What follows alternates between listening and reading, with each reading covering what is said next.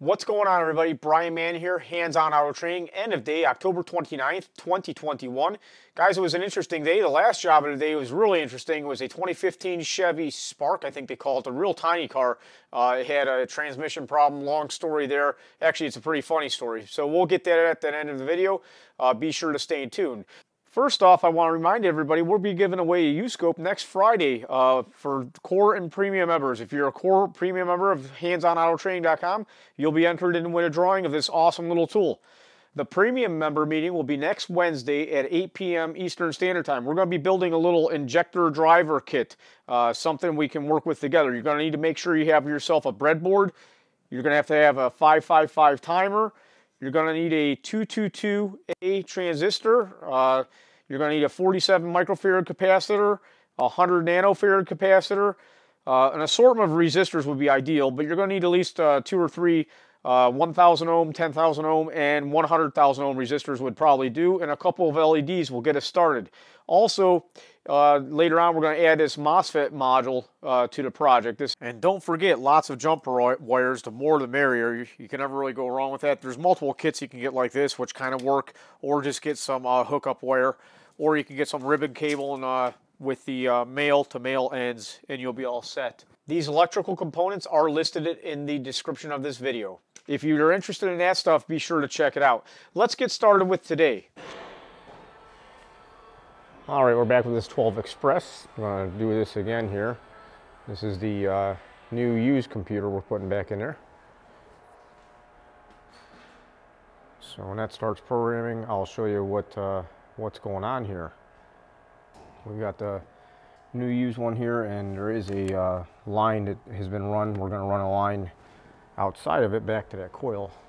Waiting for this to, there we go, started there. So you see we've got the coil down here. That is more of a negation module slash coil. It's got this wire here. This is a connector for it. There is I believe there's a power, a ground, and a ground that just runs to connect ground between the ECM and this coil assembly.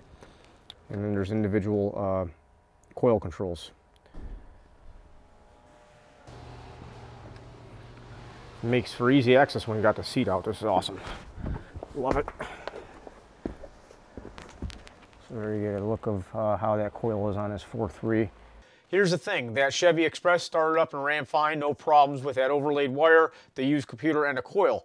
My big question or challenge is I didn't want to risk burning up another coil if the computer was going bad at times, or vice versa. Kind of like on those Ford 3-liters, you always see that. Sometimes I get called out to program a computer, and let's see, they replace a coil, and the bad original computer takes out the new coil, then they put in a new computer in, and then the coil takes out the computer. I've seen that happen before too many times. So I'm hoping that this vehicle should be all set. I can't imagine anything else going on with it, but I'll keep you guys posted if it ends up coming back. Next up, we had a 2016 Honda Odyssey. This was that transmission update for the shutter. There was no problems there. Everything was all good. After that, we had ourselves a 2011 Buick Regal with some worn out keys. So we got the Triton out, went ahead and programmed those, no problem. After that was this Chevy Spark. Having some issues with this 15 Chevy Spark. We got this transmission VSS signal. There's 2 VSS signals. I'm trying to figure out why the service information doesn't match what we have on the vehicle diagrams, but you see here we've got some speed going, and we're not going nowhere. And this here is the vehicle speed sensor signal, not the engine speed. This is vehicle speed. So as I rev this thing up, you can see that's going there. This is the transmission control module down here on the floor. Now, what was really interesting is during my pre-scan of this vehicle, the instrument cluster and the transmission control module had no communication.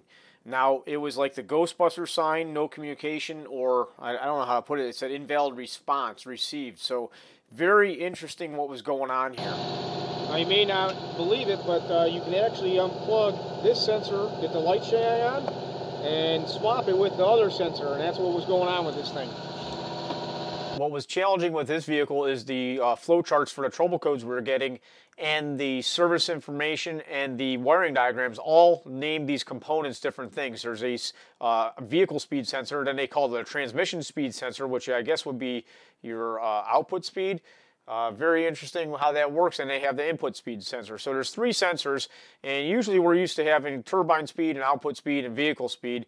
And this one was, in some documents, was called primary speed pulley and secondary speed pulley. So interesting stuff.